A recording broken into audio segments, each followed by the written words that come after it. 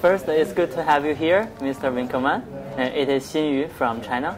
And let me ask you some questions about Lamborghini.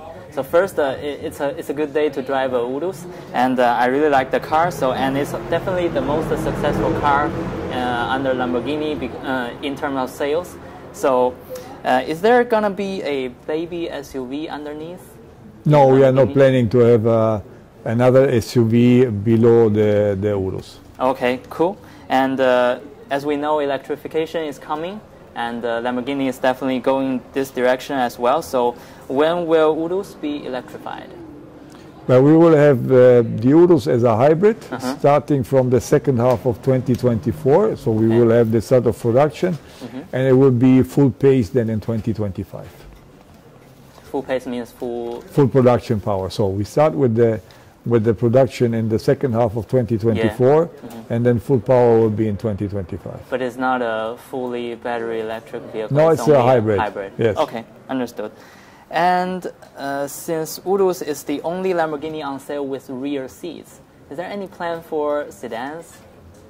No, our idea is to have a fourth model, and if we would have a fourth model, the idea could be a GT 2+2, so with 2 seats in the back, but a 2-door car, which is, let's say, missing a bit in the lineup of Lamborghini. Yeah. And for a sports car company or super sports car company, if you want to add next to the 2 super sports cars and the SUV, this could be a perfect match. Cool. And as we know, the LMDH program is coming in Lamborghini. Is there going to be a special motorsport team to collaborate with, like Porsche and Penske for Lamborghini? Yes, we will have a collaboration with a team, which we will announce in a bit. Okay, cool. And since I'm from China, I want to ask one question about Chinese market.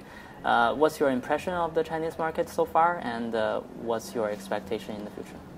But the Chinese market is already our second biggest market, so it's a very important market for us.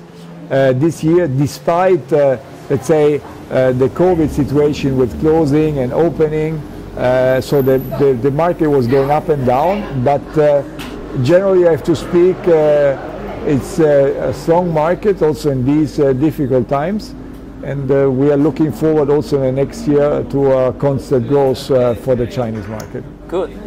That's all. Thank you very much for today. You're welcome.